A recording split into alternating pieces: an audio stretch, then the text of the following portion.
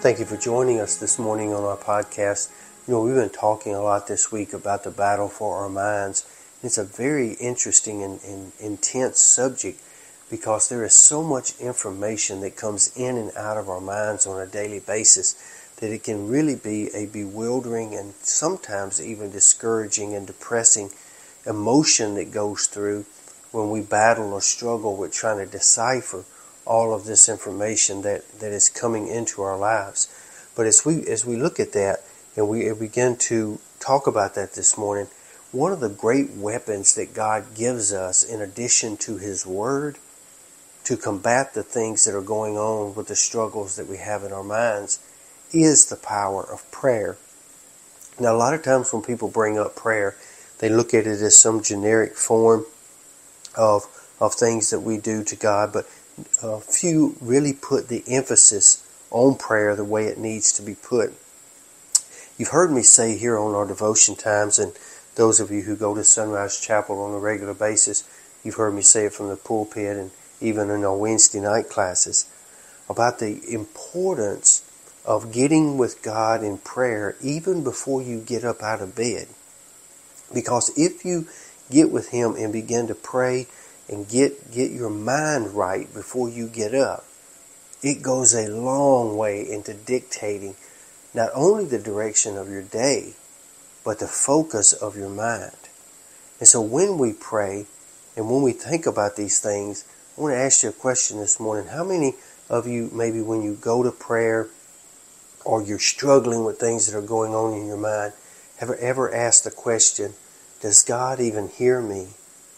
Does He see the pain and the struggle that I'm going through? Maybe you've ever even said, if He does, will He even help me? These are common questions, especially for those who are struggling with things that are going on in their minds. But there's a powerful verse this morning that I really want to read, and it's found in Hebrews chapter 4 and verse number 16. And it says, "Let us therefore come boldly unto the throne of grace, that we may obtain mercy and find grace to help in time of need." And that's very important because this tells us that we can step into prayer with assurance that God sees us, He hears us, and He loves us. But while we know that this is true, it doesn't always feel that way. It doesn't always feel so simple. So this morning, God really wants to encourage you to don't get up today and go by how you feel. Go by the facts.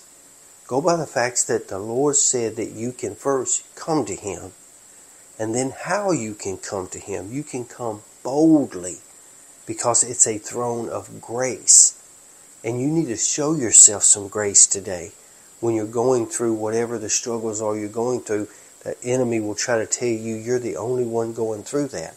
But that's a lie. Because each and every one of us have our own struggles that we go through. Maybe you've been asking God for help, but it doesn't feel like things have gotten any better.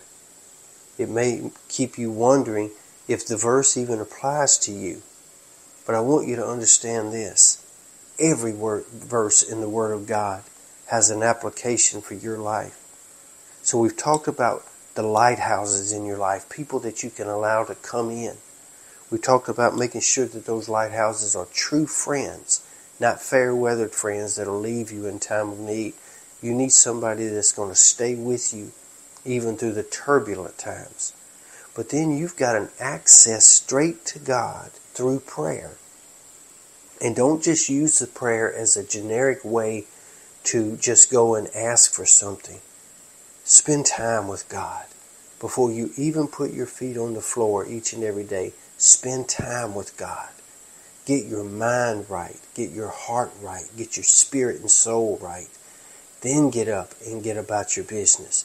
Focused on the fact that your mind is stayed on Christ. Fix your heart, your mind, and your soul on the Lord Jesus Christ. All this other stuff that's going on in the world, it's temporary. It will not last. The Bible teaches us over and over and over again in the Word of God that we go through things. It never told us that we would go and stay in that situation. that we would actually go through it and come out on the other side. Come out on the other side with faith, with confidence, and with your mind right. Today you be safe, you be strong, and you be blessed. And you be that person today that says, you know what? I'm going to get my mind right before I even start this day, because my mind belongs to the Lord just like my heart. Lord's will, we'll see you back here again tomorrow. And until then, as always, I hope you have a great day.